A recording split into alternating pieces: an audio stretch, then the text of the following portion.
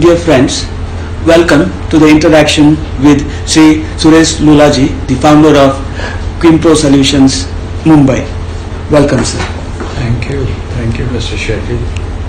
Sir, we are all quality enthusiasts. So I would like to know how you got into the field of quality.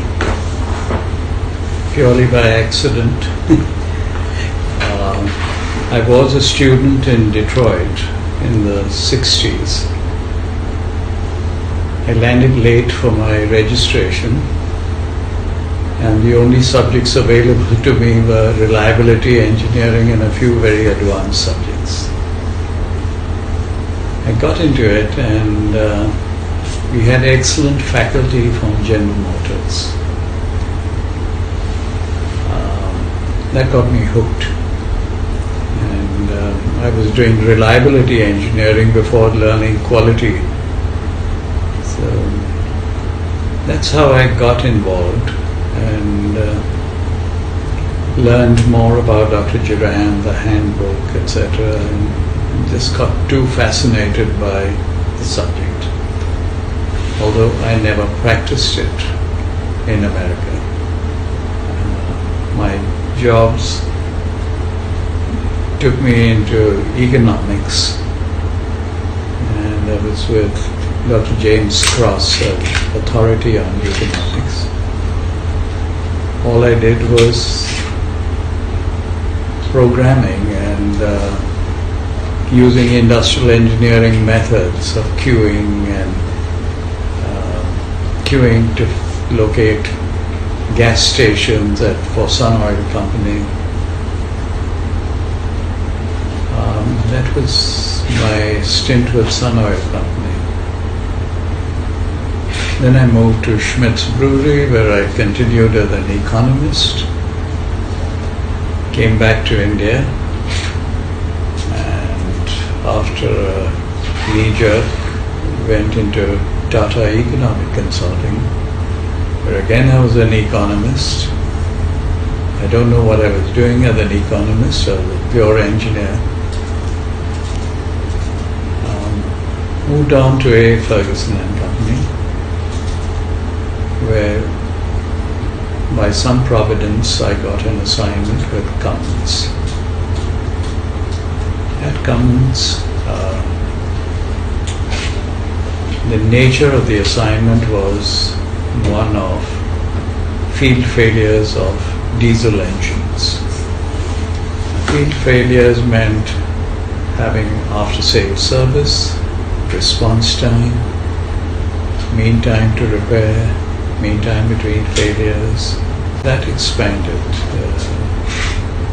The Chief Executive Officer then, Mr. R.V. Ramchandran, was also a quality enthusiast, and so between the two of us we did pretty much of a good job, I would say, for 7 years with Cummins. It finally came to, what was I doing in Ferguson's? And Mr. Ramchandran took the initiative of getting me an assignment, not an assignment, a contract with the Juran Institute. And that's how I landed up in quality. So once your assignment in US got over, and when you came back to India, how was the situation in India? Might be the people here knew a bit of quality, may not be the relevance of quality, or at least the quality studies and department and so on. How was it here? Well, when I came back was a very difficult time. That was the time we had the emergency in the country. So the question of survival and things like that were a priority. I had 2 children and was getting very confused with a green card in hand. What am I doing in this part of the world? Then there was the OPEC crisis, which added to the cost push to everything. It was chaotic. But somehow I muddled my way through, and it was the likes of Shri Ramakrishna Bajaj, who was one of my clients, who almost counseled me into reconsidering my decision to go back. I stayed on, and quality was not on the agenda for me when I came. It was only after I left Ferguson's that it became a focused area. That too thanks to the chairman of Cummins, Ramchandra. Sir, how was your stint with the Tatas? What I understand from our earlier conversation is that you were very close to Lucy Modi ji. And how was your interaction with him? Again, that was an accident. 2 years of representing Dr. Juran and not getting a client, and then landing up at a chairman of Tata Steel. Not quite sure what's going to come out of that. But he had the foresight to be able to see the financial benefit of good quality. Tata Steel at that time was the darling of the share market. And in our conversation where I asked him, what's your rejection rate? He said 3%. I was aghast. But he wasn't. According to him, even the 3% rejects had a market. So there's no problem with Tata Steel at that point, according to him. When he realized that the cost of poor quality for Tata Steel is at least 10% of total cost, that's when he got his leadership team to embrace quality. And when they embraced quality, they discovered it's 35% of total sales. That set the vision for Dr. J.J. Rani. If this is the case, then we need to be the lowest cost steel producer in the world in the next 10 years. And Dr. J.J. Rani led from the front. In 10 years, that's 1999 to be precise, in 2 product lines they had already become the leaders in the world. 2 years later, 2001, in most products. In 2008, they became so confident of their ability, they even bid for a SICK unit in the UK, Chorus, and turned it around into a successful organization. So you have very strong believers in Tata Steel, and all stems from Mr. Lucy Modi actually seeing the power of quality.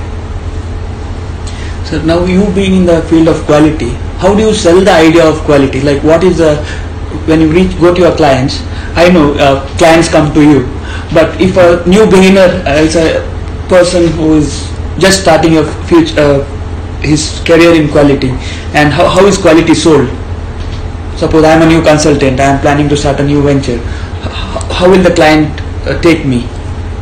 Well, you've got to speak their language, because our approach is quality is a top-down subject.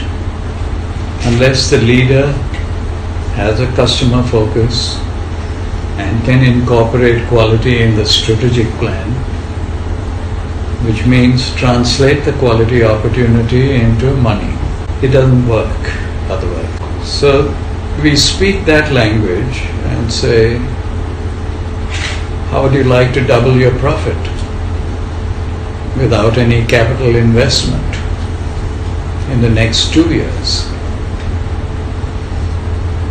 They can't believe this.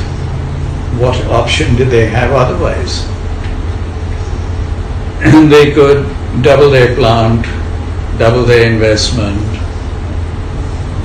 maybe take 5 years, and pray to God they have that many customers. So it is very appealing to top management to know that I can improve their bottom line. And for the record, cumulatively over the years, we have saved our clients over $2 billion for a small size consulting firm that is only facilitating change. That's a pretty dramatic figure. So when you talk of top down, I once again come back to Dr. Juran. So like Jesus Christ had his 12 apostles or direct students, I understand you are also a direct student of Dr. Juran. How was your experience with him as a human being and so on? Dr. Juran taught me how to treat people with dignity. Let me explain it with an episode. My first training program that I attended in London, we were like 100 people in the auditorium, and someone in he asked me to sit in the last row in the worst seat and observe him. How does he conduct training? I didn't know quality as a subject the way he knew, but I had to observe the process of teaching. Let's say the 5th row, some 23rd seat, someone asks him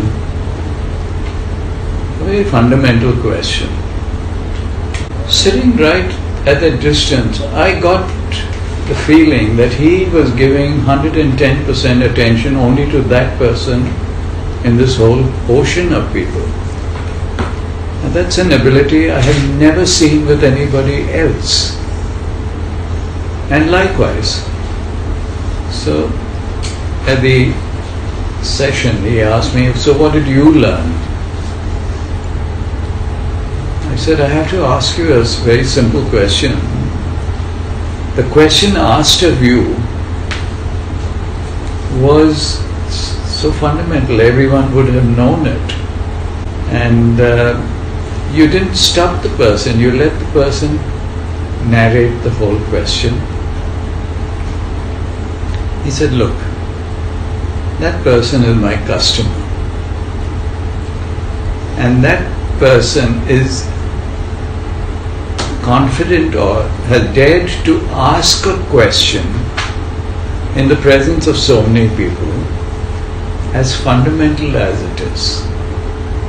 I have to respect that. 3, the question asked of me, I could have interrupted and said, I know the answer. He said, but the person, I don't know the background of the person. Maybe there was a certain perspective with which the person was asking me a question. So I had to listen. And you listen with your eyes and your ears. So I realized, the dignity he gave that person, and he made sure we learned this that technique. So his humility, he did so much for quality, he did so much for Japan, but he was as humble as you could imagine. His etiquette with everybody was so perfect, and it wasn't artificial, it was very natural. So you just had to see him and learn, and you ultimately realize that you want quality, be a good human being first. And that's what he was. Once again, coming back from Dr. Juran to Dr. Rusi Modi, he was more of a people manager and IR man, what we understand. Any of the incidents you would like to quote, your interaction with him, which you want to highlight? Mr. Rusi Modi was probably the most interesting human being I have ever met, because he was unpredictable. he would always do something out of the box. And Mr. Modi, when we were doing the pilot work at Tata Steel, every head of unit would say, I want the pilot work done, I want the pilot work. We were willing to do 5 pilot projects. And they were talking of large sums of money that can be saved and the shareholder would benefit and things like that. He stood up and told them, oh, keep quiet. I have 65,000 people at Jamshedpur. I have to build a culture of quality in them. I'm not interested in the shareholder. We are anyway the darling of the share market. I want to do the pilot work where the worker sees the benefit directly, experiences the benefit directly, and volunteers to come forward on the quality journey. So here are all the top people of Tata Steel, and I can tell you the who's who, and the successors and managing directors at that time much younger were all sitting there, including the financial wizard Ishaq Hussain. And the nominations that came up were leaking roofs in the quarters and garbage not collected from the quarters. And these are chronic problems, and top management actually got involved in solving these problems. And the kind of savings that accrued from garbage not collected, because it led to a chain of remedial actions going all the way into making the corrections in the hospital, Tata Hospital. The accrued benefits were of the order of 80 crore per annum in recurring in year 1, which shocked them, at the benefit. It only reinforced Dr. J.J. Irani's drive. We are going to be the lowest cost steel producer. So coming back to the personal side of Lullaji. So usually quality people, I feel, are very structured, they want everything in place. Is it that you are very structured, you plan everything in detail? Do you get disturbed if something goes somewhat not as per your plans? How I want to know the personal side of you. No, I think punctuality is important because you're showing respect to the other side. And for example, my own staff and all, I make sure that they are available 3 to 5 minutes before the time. They're available so that the appointment can happen. I'm also particular with my staff that they dress appropriately when they go to a client. It's a form of respect. Even if the client is a very casual one, casually dressed, you go for your first meeting with a certain degree of formality. If after a few meetings then you want to blend with their management, it's okay. Whether I get upset, I would get upset if I am late. But I'm more flexible when somebody else is late. That's the reality. I don't want anyone inconvenienced because I came late. And I have a reputation where people check their watch when I walk into a meeting. It's been one of the qualities that have been built or acquired over the years. How does your day start in the morning, and how is your whole day?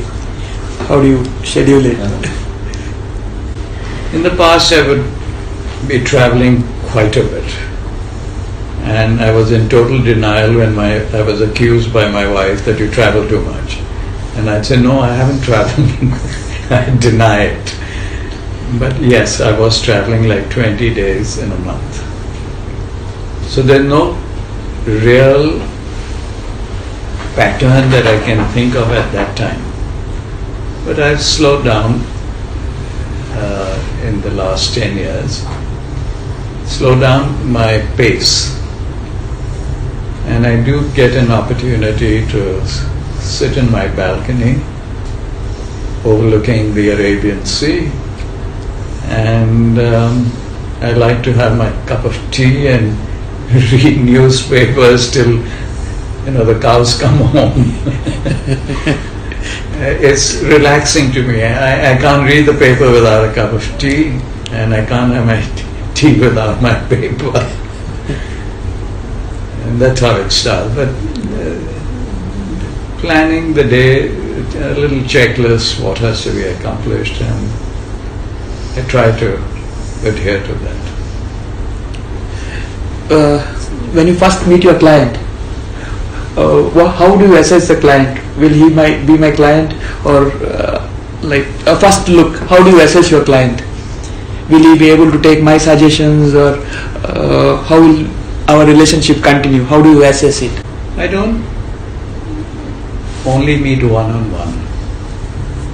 The first meeting is usually the top management is sitting, and there may be 7 to 12 people sitting.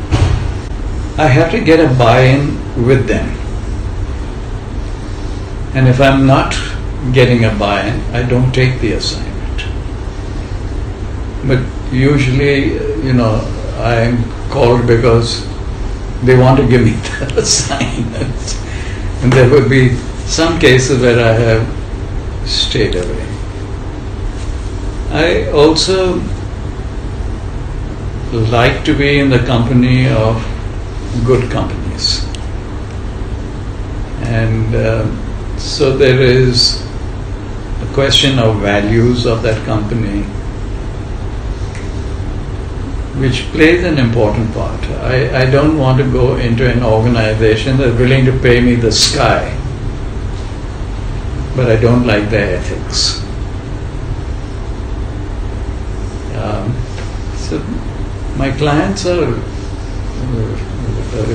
very rich list, and they're all very respectable organizations.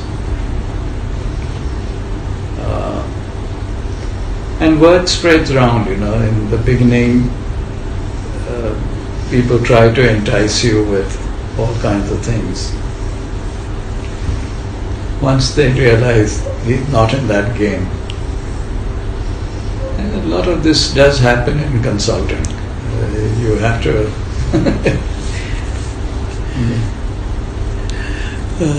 So now I want a message from you for students of quality who want to take quality as their profession. First of all, I think quality is in every job. So I don't see it as a specialized one. It's an integral part of any job. Whether you're in manufacturing, you're in a support service, whether you are in purchasing, whether you're an artist also. Quality has to be there. You have to see how even a musician practices to be able to get that perfection, the commitment. That is quality. And students have no choice. They have to integrate it. When I started out, quality was a choice. Today it's not a choice. Your customers expect quality at any cost, and they'll punish you if you don't deliver quality.